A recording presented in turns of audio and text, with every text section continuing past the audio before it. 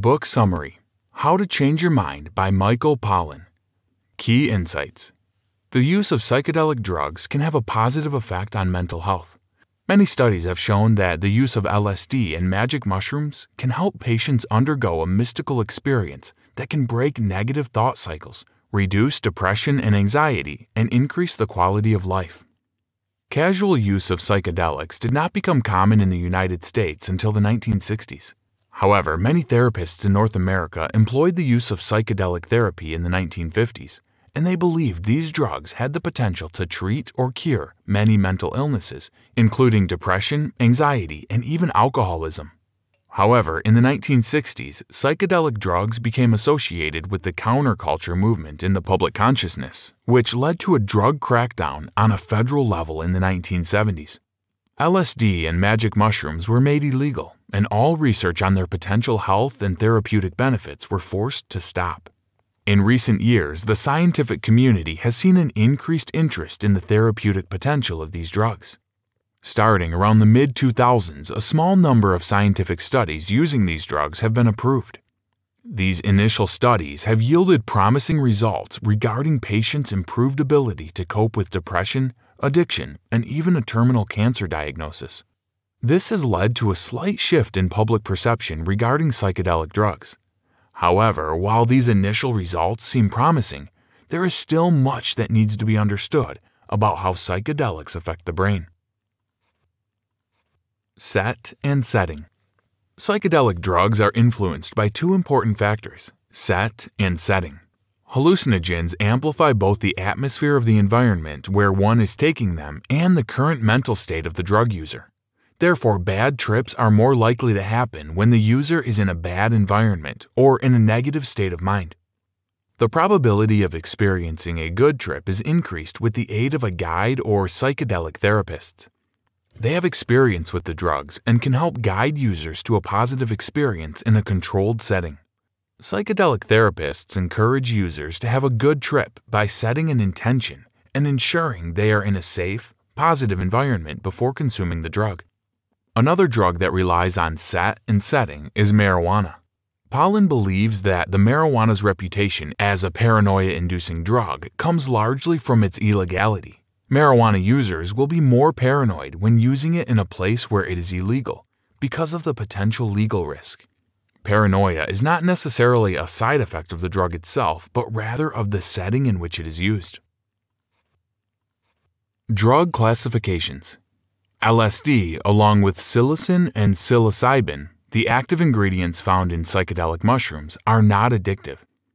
To the contrary, users will become immune to the drug's effects if they are used too frequently.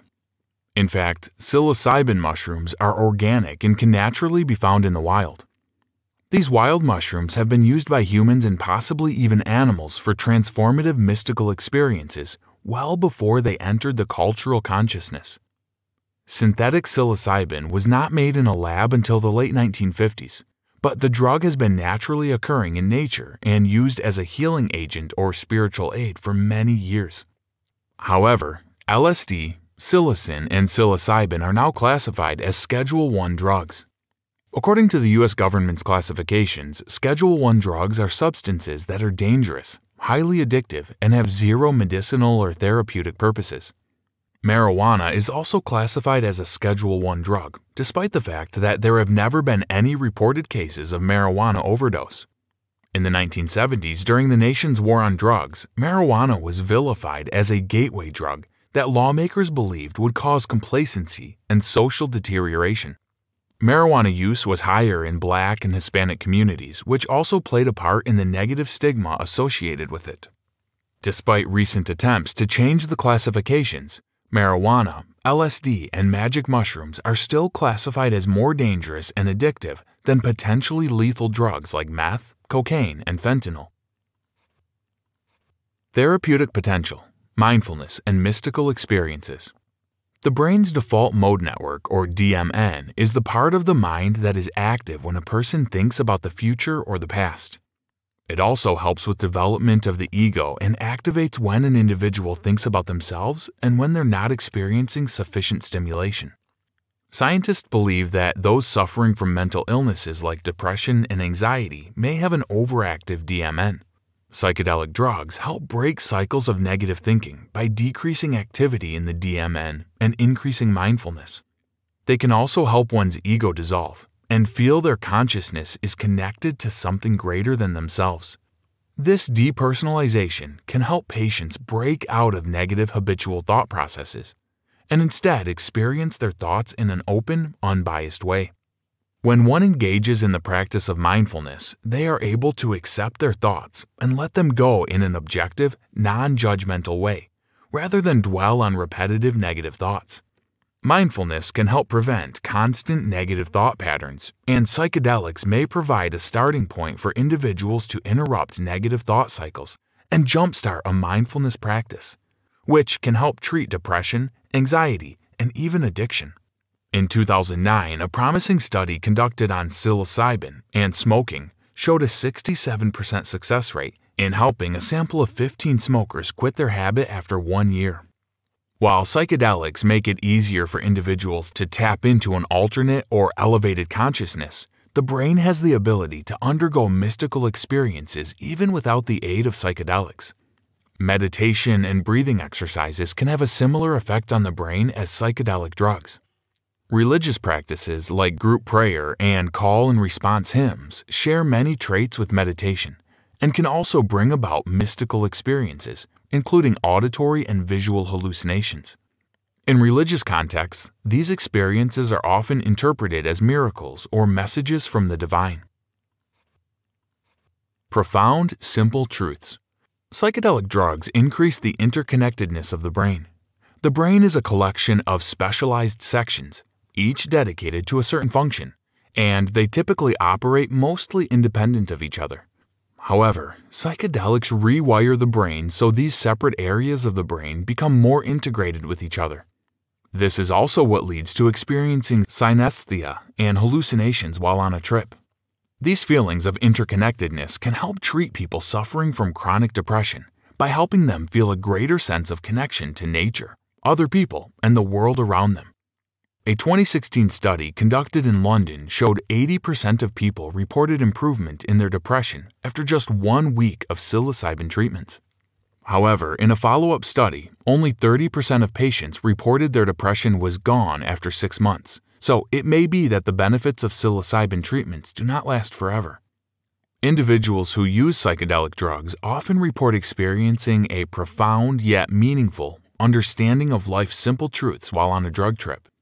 Although these truths may seem banal, while under the influence of psychedelics, individuals are able to connect with them on a meaningful emotional and spiritual level, which makes the revelations profound and important for them. The scientist Carl Sagan has argued that these revelations should not be dismissed once the user is sober.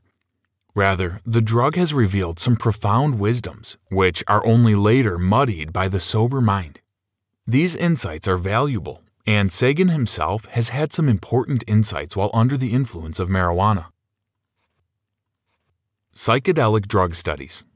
In the 1960s and 1970s, most doctors who recommended psychedelic therapy to their patients had experimented with the drugs themselves.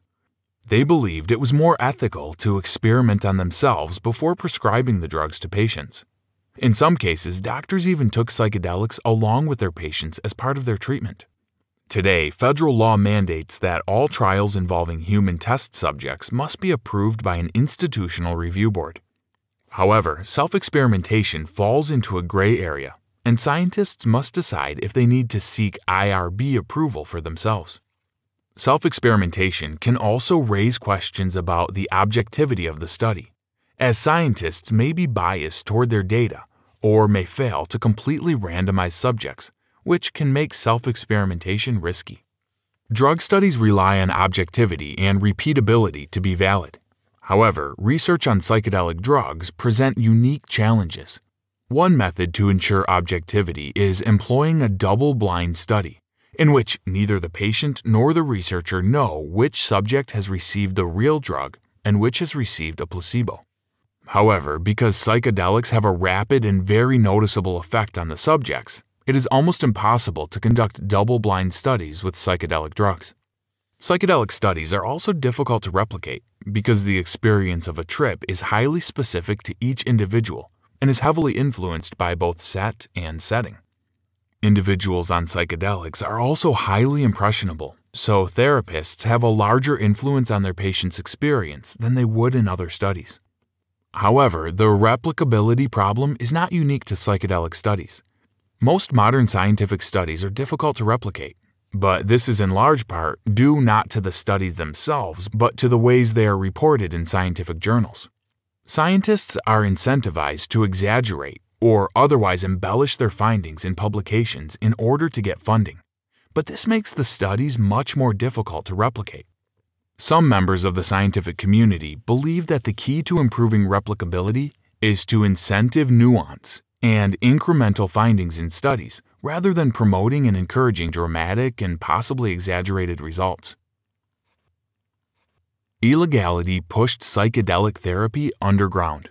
While making psychedelics illegal may have deterred some scientists from studying the field, it did not completely end the use of psychedelic therapy. Non-standard medical practices, including the use of hallucinogens, merely went underground. Underground therapy is also common in certain immigrant communities. Some groups of people from Asia, South and Central America, and the Caribbean employ the use of traditional herbal treatments that are not used in Western cultures. While some immigrants are distrustful of Western doctors, others may utilize both options, combining traditional and Western treatments. Many immigrants also lack easy access to health insurance, so they are more likely to use non-licensed practitioners than doctors. While most traditional therapies are harmless, there is a risk that comes with non-standardized treatments, or some unlicensed practitioners may miss warning signs of a more dangerous disease. The main takeaway: psychedelics have been vilified since the drug crackdown in the 1970s associated the drugs with counterculture and rebellion. Psychedelics were made illegal and are still classified as Schedule I drugs despite no solid evidence showing they are addictive or lethal. However, studies have shown that psychedelic drugs like LSD and psilocin and psilocybin may have great potential to help treat mental illnesses like depression, anxiety, and even addiction. They do this by interrupting negative thought cycles, dissolving the ego, and encouraging a sense of interconnectedness and a greater understanding of simple, profound truths. However, the user's experience on psychedelic drugs relies heavily on the set and setting where the trip takes place. Some of the same benefits of psychedelics can be experienced even without the use of drugs, through using mindfulness techniques like breathing exercises, mantras, religious practices, and meditation. Hi, I'm Rhonda, and this is an exclusive audiobook video recorded for the Audiobook Master Channel. Enjoy your audiobook and have fun learning.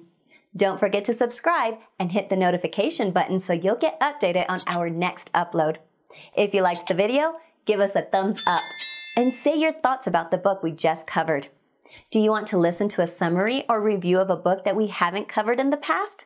Say it in the comments below or send us a message. Don't forget to check our other uploads. Enjoy listening!